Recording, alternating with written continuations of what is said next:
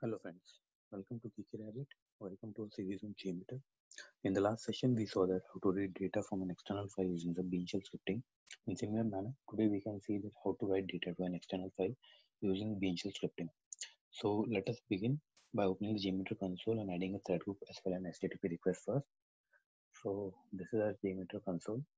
So let's quickly add a thread group and we will add an HTTP request to this. Okay.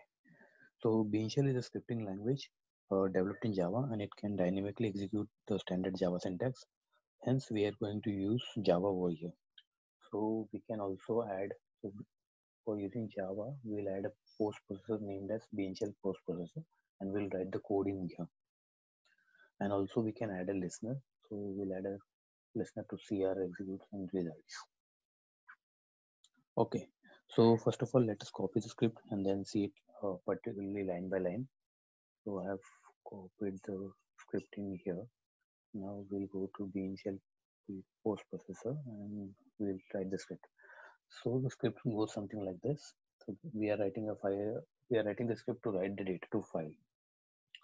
So here we have used the file class from Java and we have created object of type file, and that this will be used to tell JMeter where the test result file is located, in which we need to write the results.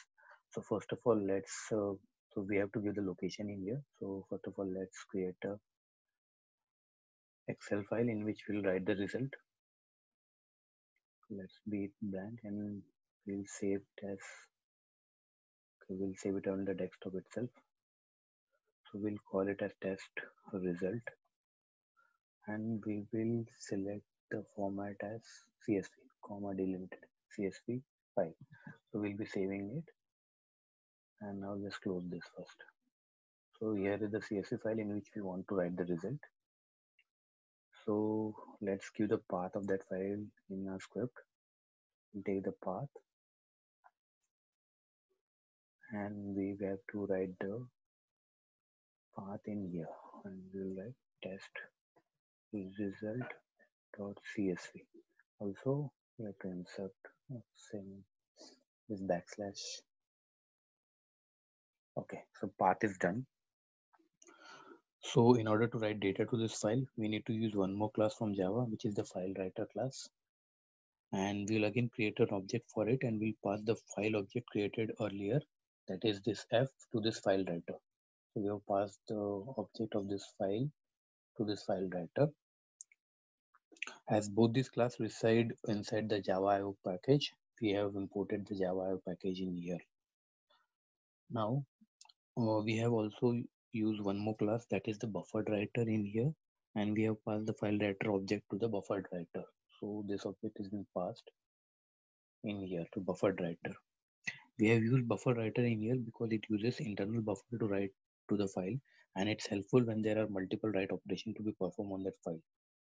So whenever there are multiple writes or operations that will need to be performed, buffered writer will be handy for us.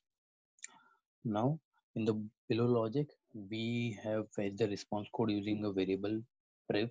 So you can see this priv is here in the script variable, and so we will use priv when we are working on the previous response. So we will always use priv. So wherever we are using the priv variable, it will always act upon the previous sampler result. So we are acting upon this sampler result. So whatever, let's suppose we give this google.com, and once this request is executed, we'll get the response code. So if you want to fetch that, we are doing it with the help of priv variable. So, and we will store that response in a particular variable name as RC. And now after that, we have implemented the if else logic. So if RC equals to 200, then we will write to the file that the test has passed, or else we will write the test has failed. So if we get any other code other than 200, then it will the script will write test has failed to the file. Otherwise, it will write test has passed. And then afterwards, we have closed the buffered writer object as well as the file writer object. So now, once our script is running ready, so let us run the script and we can see the results. So Let's run it. So first clear out any previous result if any, and let's run it. So it will ask to save. You can save or you can ignore this. So I'm not saving it right now. And in here you can see the HTTP request was executed and the request went to the Google server and we got the particular response. So if you want to see the response, you can also choose browser in here. So it will take some time to load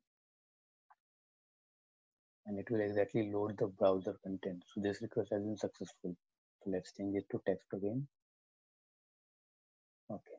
And now in here, if you can see the response code that you have got is 200. So as per our script, so if RC equals to 200, then we should write test as passed to a Excel sheet. So let us open our Excel sheet and we can see what result has been passed. And you can see test has passed has been printed in the sheet.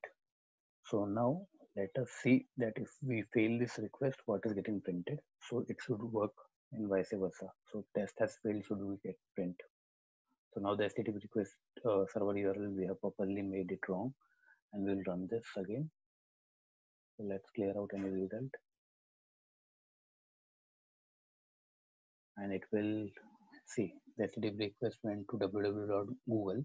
So .com was missing, so it was not successful. And in the sample result, so here response code, we didn't get any response code. So now if you can close this once and again open it. Okay, so this was open, that's why it couldn't write to it. So let us quickly run the request again.